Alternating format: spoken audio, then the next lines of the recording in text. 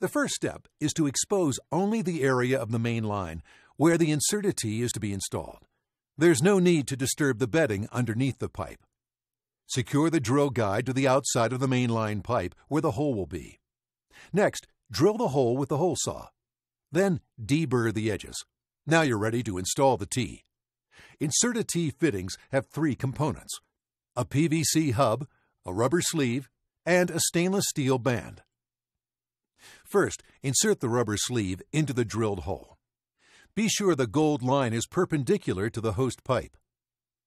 Then apply the soap solution to the outside of the PVC hub and to the inside of the rubber sleeve, aligning the red vertical line on the hub with the gold line on the sleeve when placing the hub into the sleeve. Place the wood block on the hub and firmly hammer the hub into the sleeve until the sleeve is aligned with the red line on the hub. Finally, place and tighten the stainless steel band securely over the sleeve. The fitting is now ready for the next lateral pipe connection per your project outline. All Inserta Tee fittings are custom-made. Unlike other products currently available, they're designed to fit the interior radius of the mainline pipe, which minimizes protrusion and will not interfere with post-installation inspection methods.